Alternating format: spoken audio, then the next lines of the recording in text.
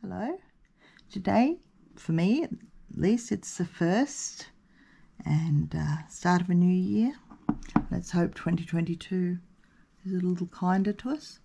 These are the paints, the gouache paints that I've made. I'm going to swatch them now and we'll see how they go. The paper I'm using is 100% cotton that I got from Amazon, but I'm not totally happy with it because it's not a very heavy paper. Does however pick up every tiny little mark. We'll just ignore those.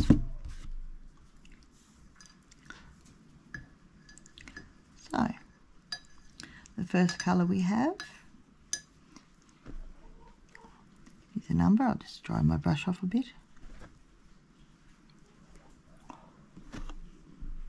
Make sure you can see it.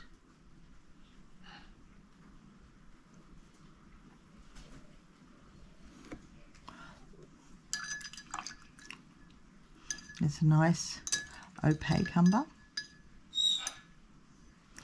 The second paint is a sienna.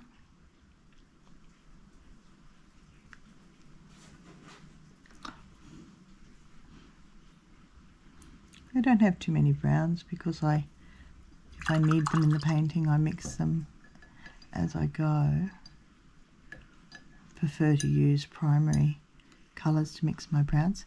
This is a Payne's grey. It's got a blue base. I'm noticing that in the palette the paints do look a bit gritty, but once they're on the paper that grit dissolves or goes away. They're not gritty on the paper.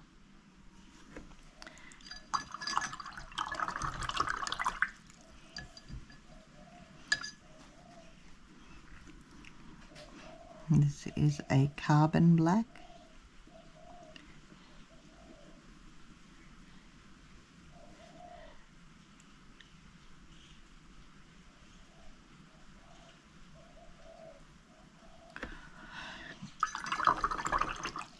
Once again, don't use an awful lot of black, but it is a nice black.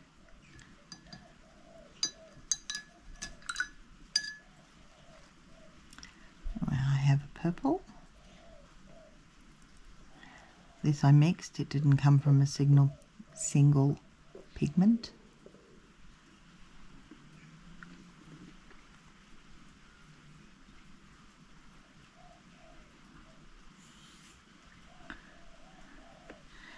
And I have another purple, which is a little warmer, so I might do that one next to it so we can see the difference. Might be a little wet.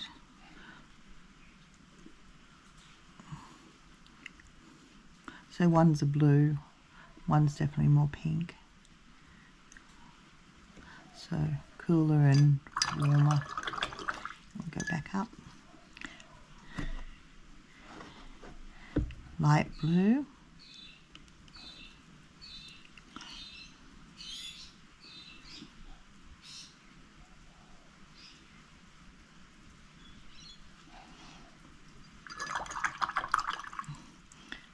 A very pretty baby blue. And a dark blue. And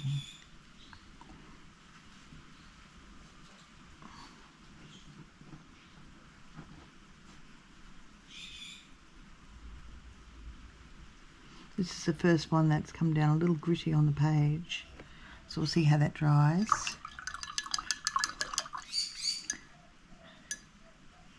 We have a green. This is a blue-green. I was thinking ocean. I made two of these, and I think I might have made them too much the same. So I'll put the other one next to it and we'll see if there's a difference.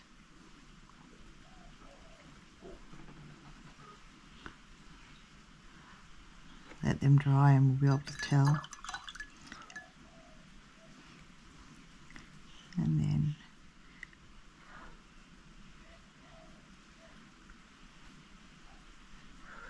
This is a green that came pure as an oxide.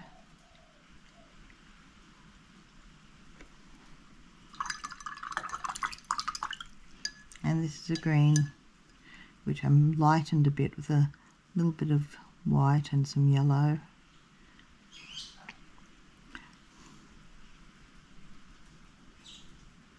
Of course, you can paint with just the primary colours and do all your mixing on your palette. And that's fun too. This way I won't run out of paint so quickly by just using a lot of primaries. Where are we? We're at the pinks.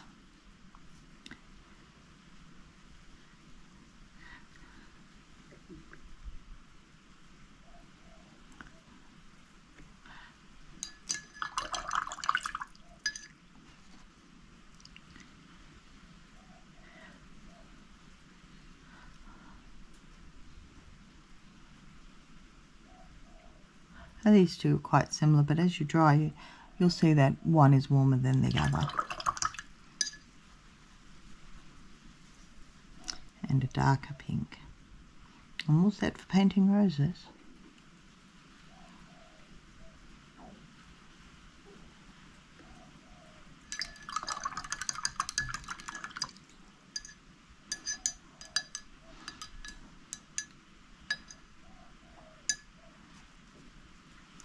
And this is umber.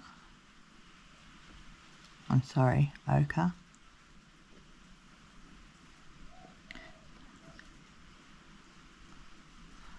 So this is yellow ochre. Next time I put an order in, I will also get the red ochre. I just love mixing and playing with the different colours. I could have a palette of 50 colours, each one different, and I'd be in heaven. Red.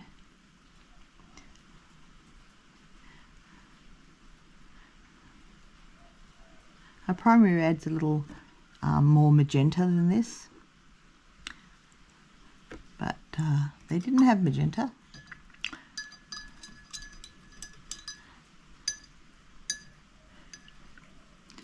And this orange I mixed between the red and the yellow, which is coming up next and is the last colour. And then we'll let these dry and we'll see how different colours go over them and the difference between layering and blending.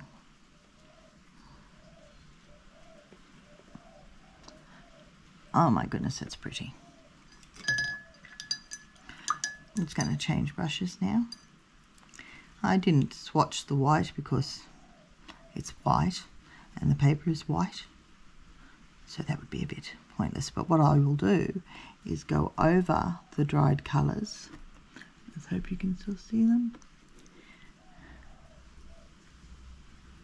As you can see, I have a tremor. It is very annoying. Sometimes it makes painting a bit difficult.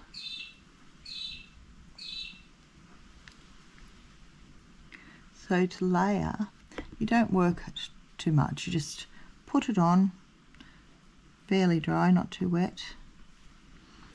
These colours are still drying. Whereas if you want to blend it, you get it a bit wetter.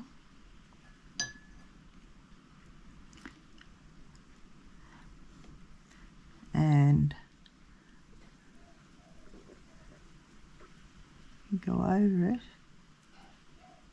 and just rub it into the colour underneath until the colour underneath activates. Didn't take very long because this is still a little damp. So you want to activate that colour underneath. That will give you a different colour. So that's blending, that's layering. So blending is wet, layering is dry. We'll go back to our testing of the white.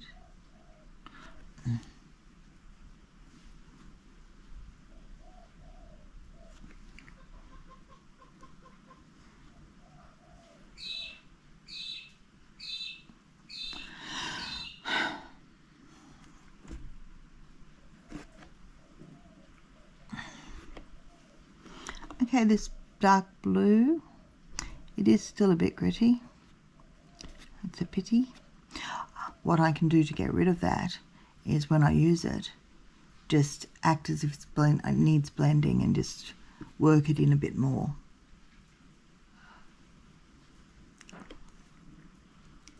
And next time I use that blue, I make that blue, I'll make sure that the pigment is mixed better and is also finer. I might have to grind it a bit more.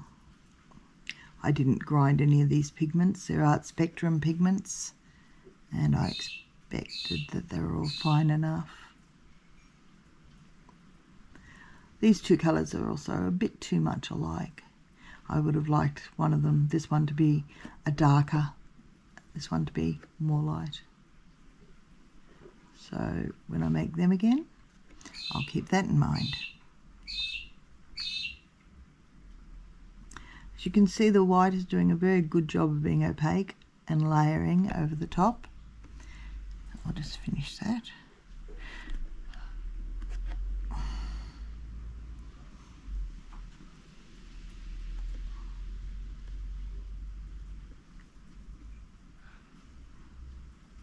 It's still a bit damp, dry spot here. If I put it on damp, it's going to mix like it did just here, a little bit on the red as well.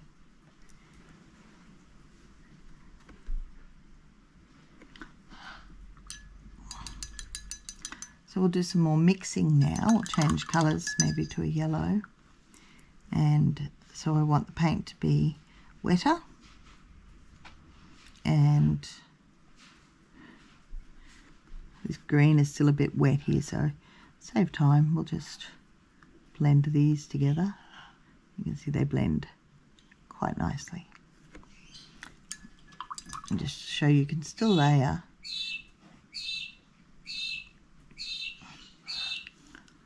We'll do a line across the top. That won't blend, I hope. And light blue on this pink. It's very pretty baby blue.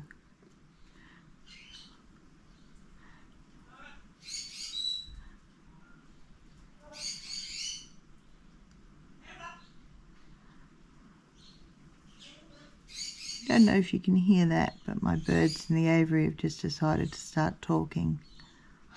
That's not too bad. If Pluto, the macaw, starts to screech over, I'll just layer a bit on top of that. So you can see the colour it was before and the colour it is mixed.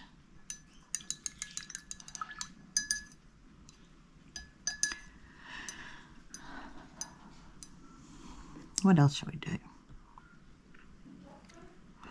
Let's see what happens if we mix some of this blue-green. Make it nice and wet with this red.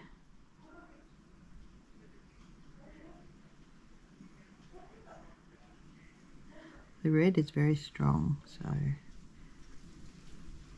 and because it's blue-green and not just green, we're going to get a vaguely purpley colour. It would make an excellent shadow.